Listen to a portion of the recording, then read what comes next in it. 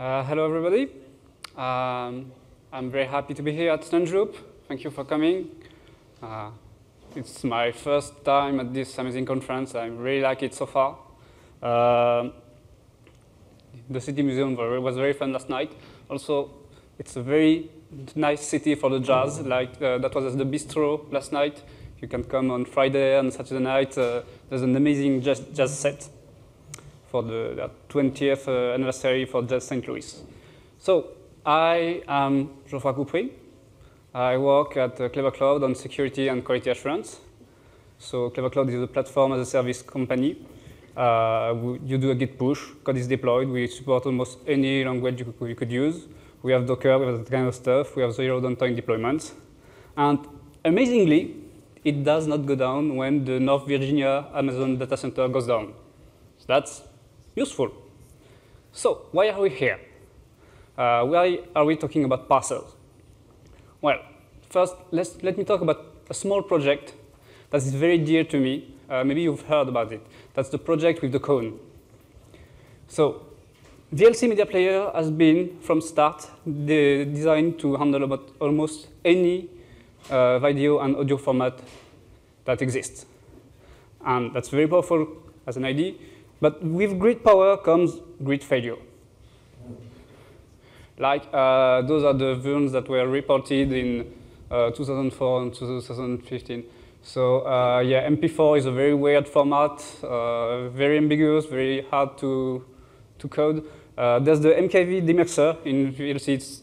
It's fun, but because it's a very large piece of code, much larger than MP4, but there are lots less vulnerabilities. I don't know why, but there should be some stuff in there, but we don't find it. We can fight those kind of vulns with just a fuzzer that will randomly modify a file and try to crash the code. So why do we have those vulnerabilities in a program like VLC Media Player? Well, for three reasons mainly. First, it's developed in C. Well, it's an old software, but most of the libraries that are used in VLC are developed in C, because that's the only way to make them portable and embeddable in almost any software. Most of the parsers are written by hand. And even if we have the most awesome developers, we have, I think, people still make mistakes. And they happen a lot more because the formats in audio and video are very weird. Like every format developer has its own ideas about how a format should be designed and how it should be performant, and they're all wrong. And they don't know how to write documentation. That's awful. So we need a solution for this. We need a way to avoid those mistakes, to make sure that the easy way to develop the parser is the safe way. We need a solution that's memory safe, because most of the errors we have are something like double free and overflows here or there, buffer overflow or integer overflows. Those happens too. It must be embedded in C. It must talk easily to C code. And the runtime constraint is important, because I would have done some Haskell. At one point, I tried to integrate Haskell inside of VLC, and then I saw what the garbage collector did to the performance. That was just crazy. That was not negotiable. And it must be efficient, because that's one of the big criterion for developers, and it must handle streaming. So those are lots of issues that you have to handle in multimedia. So the first idea, how do we make mistakes hard? Well, first we have to see how those mistakes happen. There's a whole research area called LangSec. The basic idea of LangSec is to treat all of the valid and expected inputs of your program as a language. And then you study that language. You don't have a program that is executing code. Your program is a virtual machine, and its input is bytecode. Your program is not driven by code, it's driven by data. That's a bit like what the previous speaker was talking about with model theoretic. Basically, the data drives the program. And there's a large part of theory designed around studying languages. Like Here's the Chomsky classification of grammars. You may know regular grammars, those that can be parsed by regular expressions. Context-free, which are basically regular expressions with a stack, so you can do nested expression. And context-sensitive is where it begins to be weird, because you have to go back and forth in the data. You depend on things before and after where you are. And it gets very hard to parse. It turns out most of the binary formats are at one point context-sensitive. This is annoying. And there's another thing to see with the study of languages, like the Turing completeness. So you see that most of your programming language are context-free. Because I don't know if there's a language with a regular grammar. They're most context-free. But Turing complete is something else. You can design almost any computation in it. Well, what happens if the input language to your program, if the file you pass to your program, the language described is Turing complete? Well, that's an exploit. That's a vulnerability. That's when someone can make your program do almost anything. And that's bad. So we have also some nice principles. Maybe you've heard about Postel's law. So you must be very strict in what you design, what you give others, but you have to accept almost anything under the sun. So that was cool when you wanted to have a network that mostly worked and every developer were nice people, but it created a lot of issues because you have a lot of different interpretations of what a format should be, how it should work, and we have crazy implementations. Basically, whenever there's an ambiguity, whenever there's a choice somewhere, the developer will make a choice. We can find those ambiguities right there in the specifications. Like when you get specification for software, you're always sure that the resulting implementation will completely match the spec, right? Well, that's an issue because very often the implementation does not follow the intent of the specification. And most implementations have different issues. And we get some crazy stuff like that schema. So that was very interesting. That's Eric Paul, a researcher that made software to infer the state machine of a network protocol, and just through the messages that are sent. So this is NSS, an OpenSSL implementation. It's nice and simple. I think the one at the top is OpenSSL.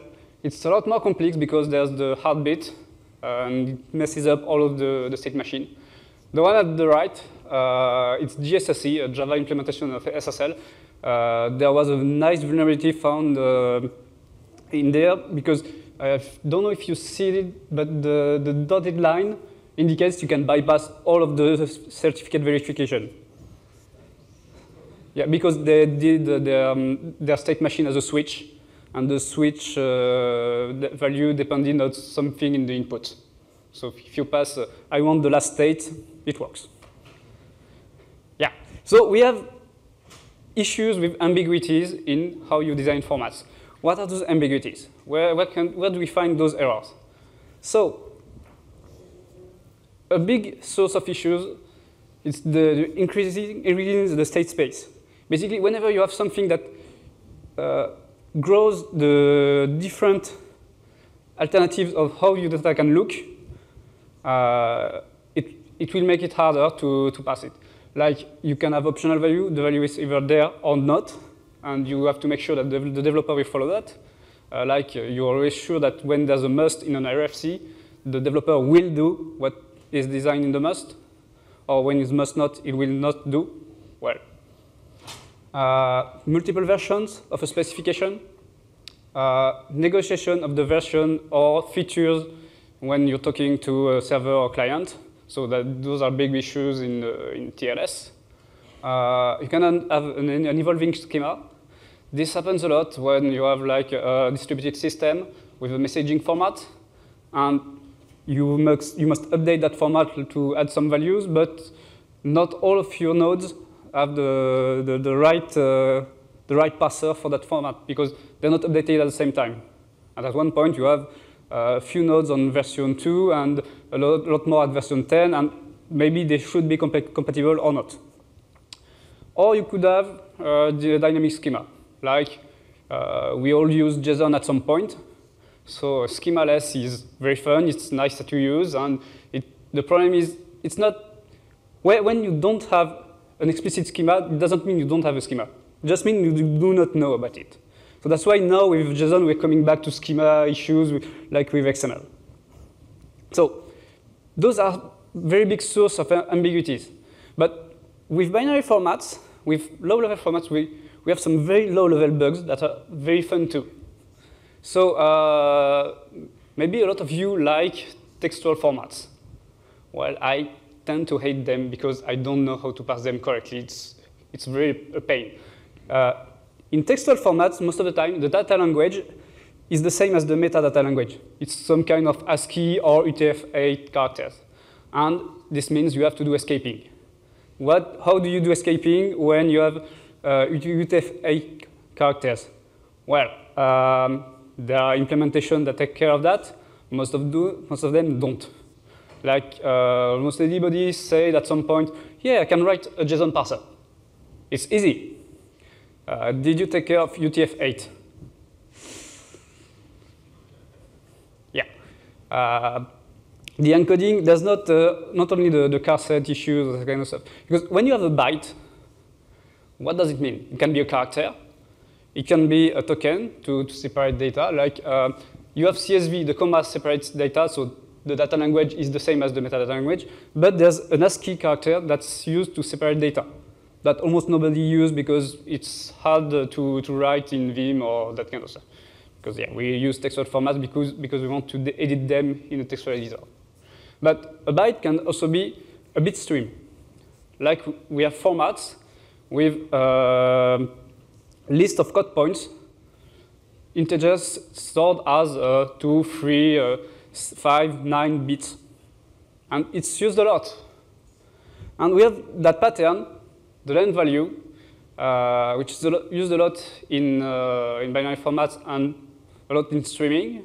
Basically, you have some value, a byte or 4 bytes or something that will give you an integer and will tell you how much data you will get or how many nodes you want afterwards. So in the idea, it's easy, but in practice, it's not, because anytime you have this, you have to do calculation of the length, and when you do calculation of the length, you have integer overflows, and you have vulnerabilities. So we can design formats that avoid those issues. And I hope that in the next maybe 10 years, people will learn how to build formats. But in the meantime, you have to parse real-world formats, and they are context sensitive. They do weird stuff with encoding and escaping. The bit length, the bit streams.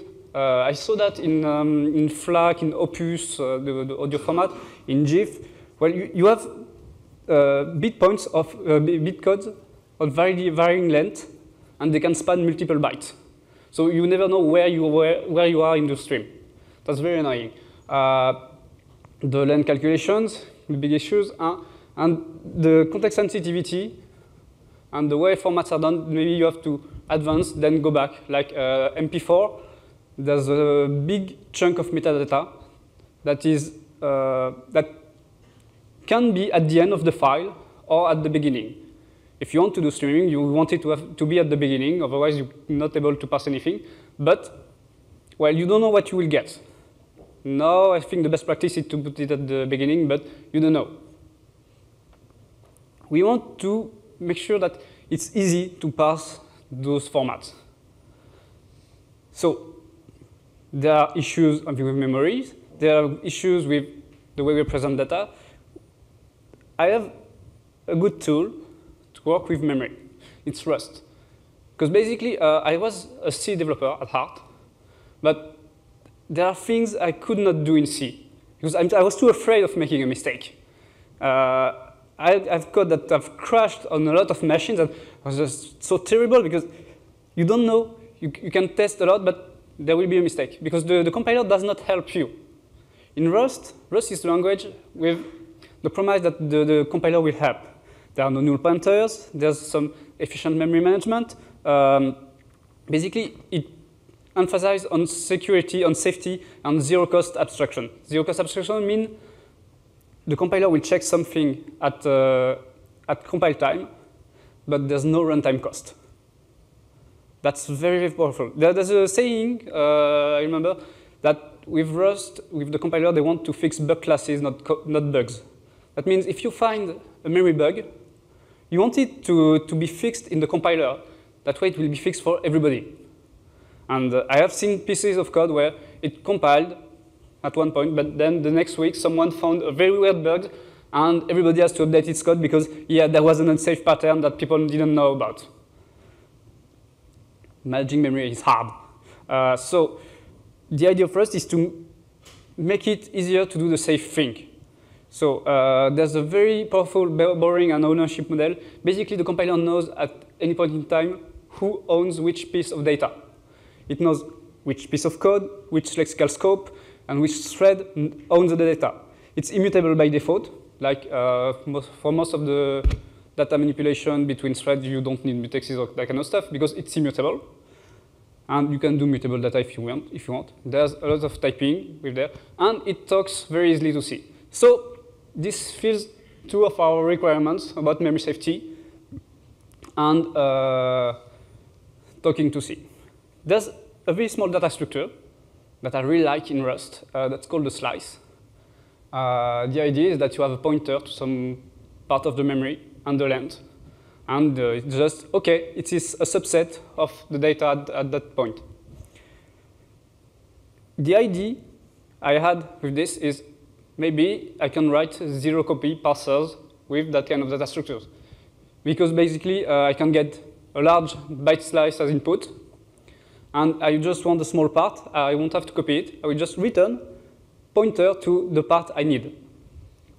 So there was this bet that I could write parsers with that kind of stuff. So you have to note, even with Rust, manual parsing will be hard. There are still vulnerabilities. I can write unsafe code in almost any language. So that's why I set out to build Nom, which is a parser combinator library written in Rust with a lot of macros, with lots of magic stuff around the syntax to make sure that writing safe parsers, even in Rust, would be easy.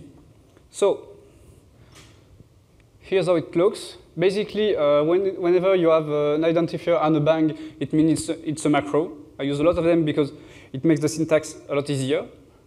And, well, parser combinators are very easy. They're just small functions that you combine between them. And then it turns out it's code that really looks like the grammar you want to parse. But with the added benefit that it's very testable, it's very interactive, very easy to write, compared to a manual parser where you will make a lot of mistakes and there will be a lot of code, and generating parsers from a grammar where it's a pain to maintain. So the magic behind Nom is based on an enum containing 3 types of values, like down indicates I have a value I was able to parse correctly, and here's the remaining of the input. An error containing position information and a custom error type, or incomplete, just to tell, yeah, we need more data. It's completely generic. You can have anything as input or output type or error or as error type. We have regular expression parsers. We have bitstream parsing, the thing I was referring to before, because there was a friend that was requesting bit parsing for FLAC, for the format FLAC, and so I set out to work on this. It's very hard to do, but now we have a lot of nice patterns. We have all the usual suspects, so the take, to take a specified number of bytes, many to parse something a certain amount of time, a pair value, something separated like with a comma or quote or that kind of stuff. Well, all of the stuff you could expect in the parser combinator library. It's zero copy, the thing I was talking about. Well, you have to know parser combinators traditionally are used in functional languages like Scala or Haskell, and they have an issue is that they are usually very slow because they tend to copy data wrong. Well, with Rust, with the zero copy ID, there's a very nice performance boost because basically I never copy anything. I just passed pointers to the data. So how fast is it? Very. Here we have a small comparison about parsing an MP4 file. Hammer is a C parser combinator library. That's the basis of the langsec research. Autoparsec and Serial are two Haskell parser combinator library. So that one was just getting a small part of the file and then returning. So Nom gets a very nice performance boost, but you have to understand there have been almost non-optimization in the code. Because this basic idea of using slices to avoid copying data made it very fast. There's another benchmark that's been done a few weeks ago about HTTP parsing. There was code from Autoparsec, so in Haskell 2. And the manual C code was the HTTP parser from Giant. I redid all of my benchmark yesterday. I still find that Nom is faster, but I don't know why. If someone knows why it can be faster than the manual C parser with an explicit state machine that's 1,000 lines of code compared to, I don't know, that's 300 lines of Nom, be my guest. I want to know why it's faster. So I said that I did not optimize much, because that was not the point at first. I want to make it easier to write parsers, to make those patterns better. So incomplete. It was a part of the enum that any parser can return. Well, incomplete can contain information about I need that much data, or I need more data, but I don't know how. I don't know how much. So like we have the take 5 combinator, which will say, OK, I want 5 bytes. And if you pass 4 bytes, you say, I need 5 bytes. What is it used for? Well, for one of our requirements, that's streaming. Because when you can indicate how much data you need, you can buffer, you can make sure that you will get how much data you want. That's not enough to have incomplete, because usually you want to have a state machine above this. So there's another pattern that comes from the functional world that's called the iterity. But in Rust, I could not do iteraties like Haskell or Scala, because Rust does not have the tail call optimization, so it cannot recurse crazily. So it's kind of imperative iterity. It's fast. It's fast, it works well, and it's type safe. And we can compose them very easily. So that's a thing that's coming in now. Another thing that you want to have when you write parsers is a way to test them, to debug them, and to make sure they work correctly. So the first tool you need, that you want to see the face of your data. So a hex dump, when you're dealing with binary data, is very useful.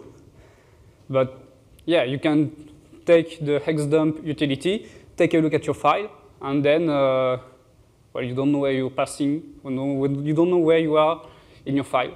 So maybe you want to see that directly in the parser. But, well, there's a combinator in Nom called dbg-dmp, where if the child parser returns an error, it will print the error. So the parser type, like position tag, the position in the input, and then it will show the hex dump of that part of the input. That's very powerful, very easy to debug a parser that way. The errors returned by parsers, they contain that enumeration. Yeah, that's a lot of code, but basically it's easy. It's either an error code that can be almost any error type, or a code and a position information, or the same stuff and a pointer to the next error.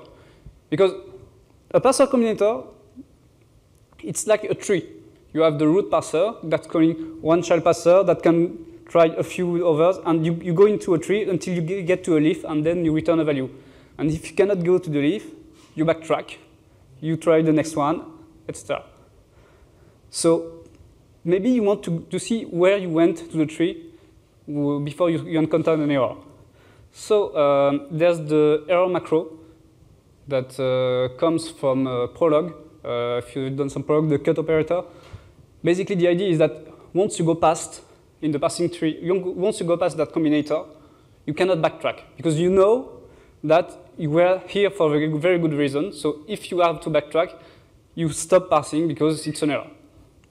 And with this, well, here we pass the input EFGH blah.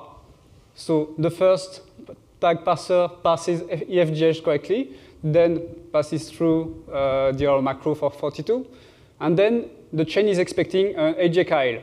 So it does not work. So the tag will return, OK, I got a blah, and that was the tag for AJKL.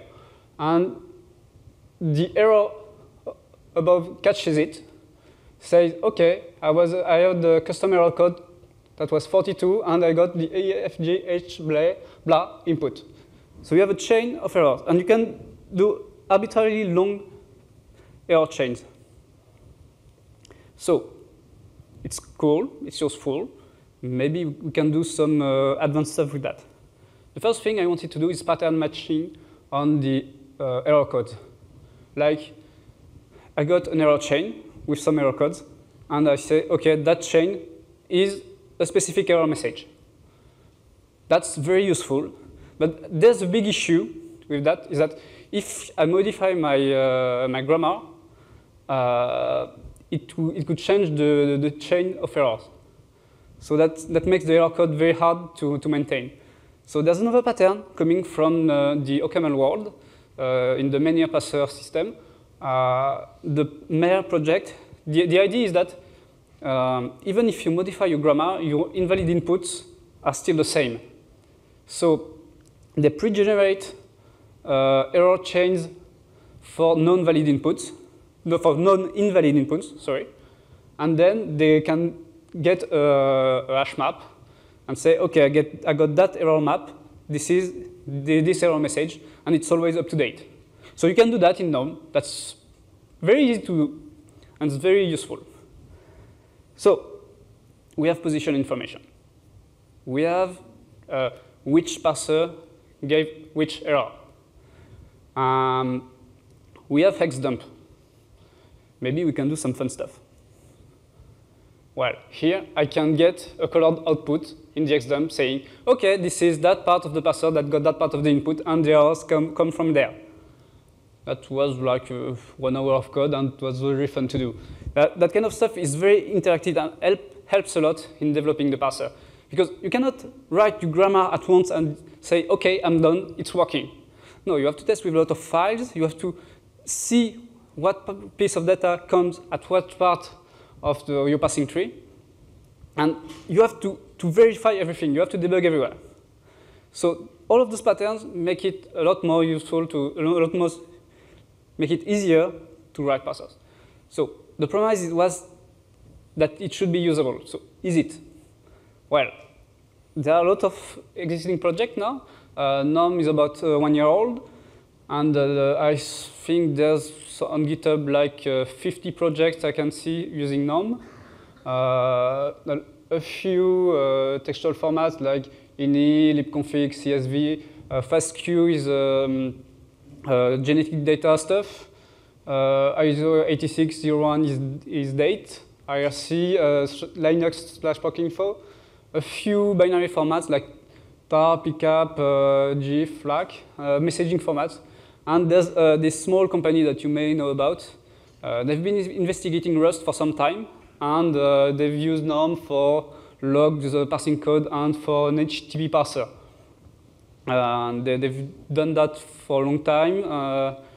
They say it was very, very stable. When I was just in the code, I say, OK, nothing is stable. It's crashing all the time. How can they use it? How can they use it in production? But it works. It's very, very powerful, very fast. So to sum up, we have a parser combinator library that's fast. That's written in a memory-safe language. There's no runtime cost like a garbage collection or something like that. It's compatible with C code. We have a lot of nice tools, and it makes a lot of stuff safe. And I don't say that just because I have those tools. I tried. I put it in a fuzzer. I tried to see how could reverse engineering the stuff. Basically, whenever a fuzzer finds an issue, like I use the American Fuzzy-Lop, whenever it finds an issue, it's not in the parser combinator stuff. It's when I'm writing code by hand, like I said earlier, when I want to calculate length by hand. Okay, there's an overflow there, you're done. So most of the stuff that the Nom does, it would be safer than anything anyone could write in a parser.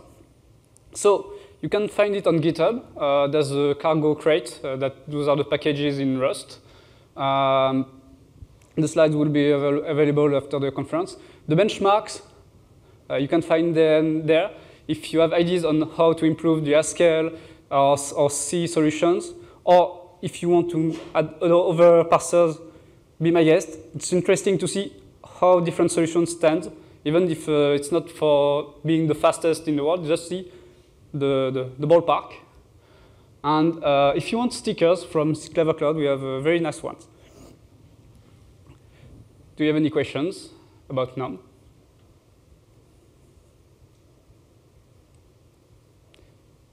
Yeah?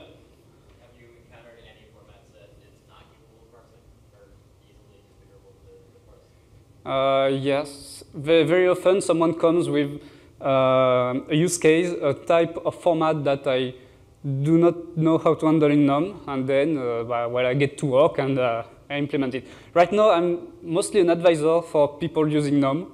I write less formats, more tools for people to use it. And because everybody has some weird use case to support. You had a question? How much unsafe is that? And if there is, where is it? How much unsafe what? How much unsafe is there,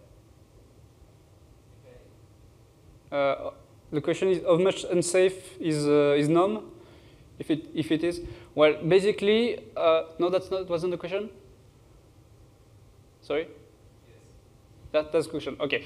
So basically, whenever you have to write stuff by hand, like I said, context-sensitive stuff, taking a value and doing a shift or some other data, that kind of stuff, is unsafe. And you have to know that the parser is not the end game. It's the thing that takes raw data, raw bytes, and makes some structured stuff. But I talked about context-sensitive, context-free, and regular grammar.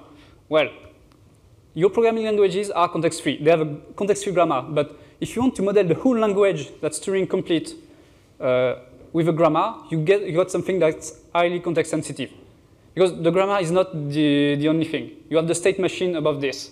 And I'm working on making state machines safer too. But I have nothing that I can publish right now that's very useful. Anything else? Does anyone want to write some weird formats?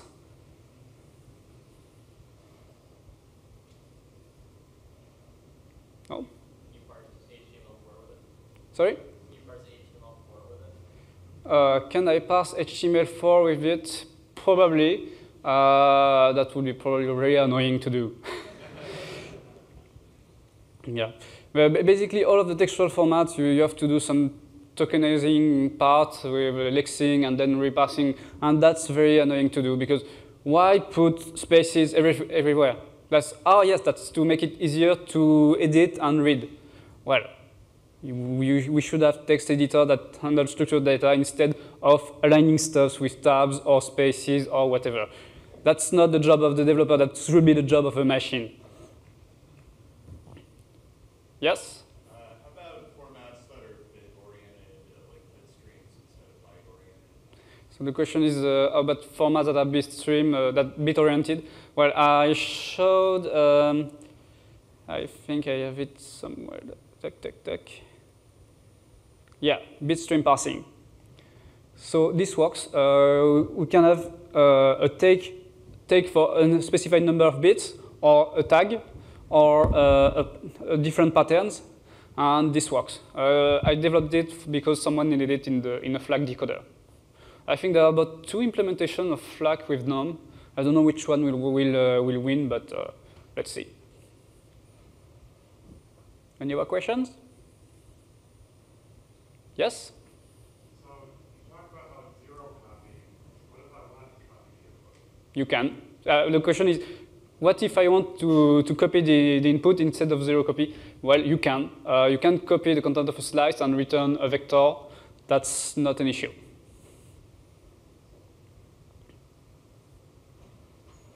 So, how much time do I have? 10 minutes? OK. Do you want to see a real-world parser in Nom? Yeah. Let's see. Oh, yes, a good one should be. Let me see. A good one should be the HTTP benchmark. Where can I get it there? No. OK.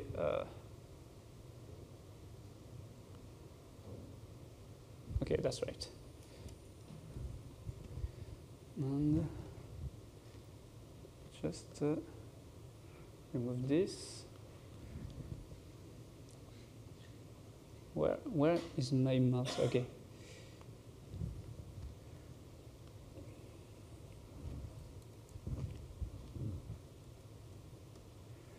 Okay. No, it was not this one. Yeah. So in Nom, yes. So we have a few structures. Like I said, I could do zero copy. The method, URI, and version in the input are just slices. So that's why there's the quote A. It indicates a lifetime. And that's why I can say the lifetime of that structure depends on the lifetime of the input. That means I cannot deallocate the input until I deallocated the request, because otherwise it would point to something that's invalid. Yes? Is it a bit bigger? Yeah? Is it right? At the end of the room, that's right too? Okay. So we have a few structures. So request, header. Well, that's the annoying function to check if something is token.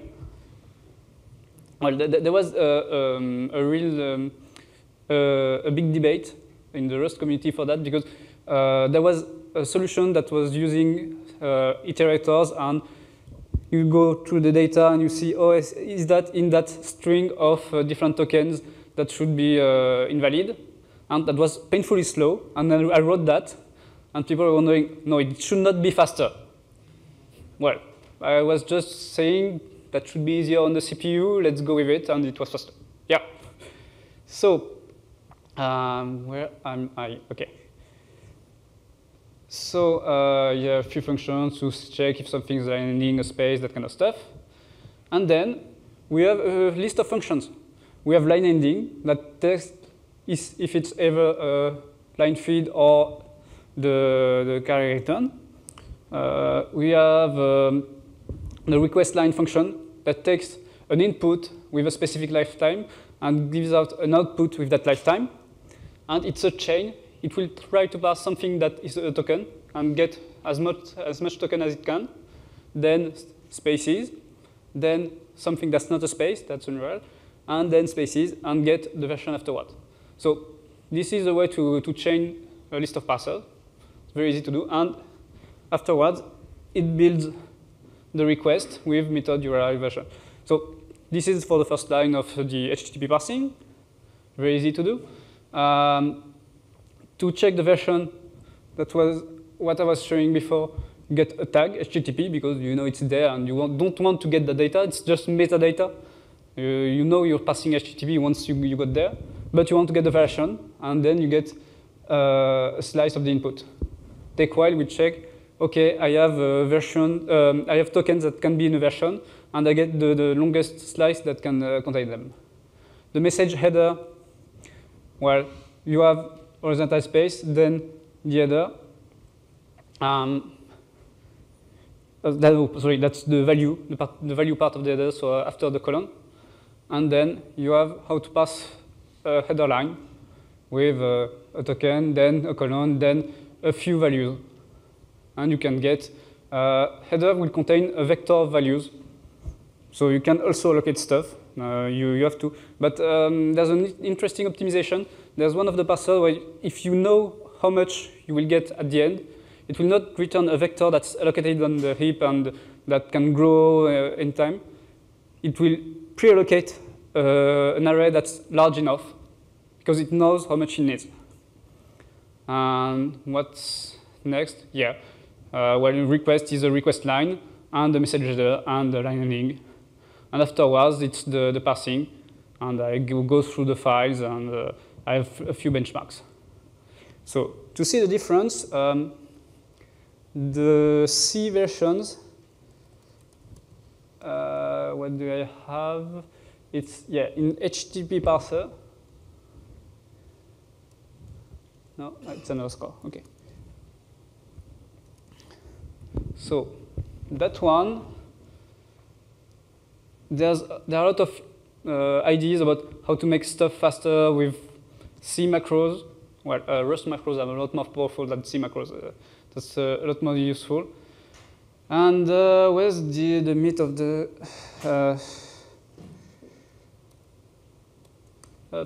like? Okay, so here's how it's done in that parser. There's a big switch, and whenever you encounter a token, that means you can pass to the next state. You hit the switch and you loop on this, and there are go-tos everywhere. And we're already at line. We have 2,000, but I think, yeah, 2,500 lines for the parser version, and then the header and everything. It's a very large piece of code. It's very hard to do correctly. And, well, I can guarantee that it could go even faster than this once I implement SIMD parsing in Nom. But I don't need to. It's already fast enough. It's in the same latency, the same kind of timing. So why should I care? I have a safe parser that's easy to write, easy to maintain, and that's fast enough and can be embedded in C and everything. So that's why I'm working a lot with Nom right now, and I hope you will too. So thank you for coming, and you can go talk to me if you need to write a parser, if you want to talk about how to handle data, or share stories about which weird format you had to handle at some point. Thank you all for coming.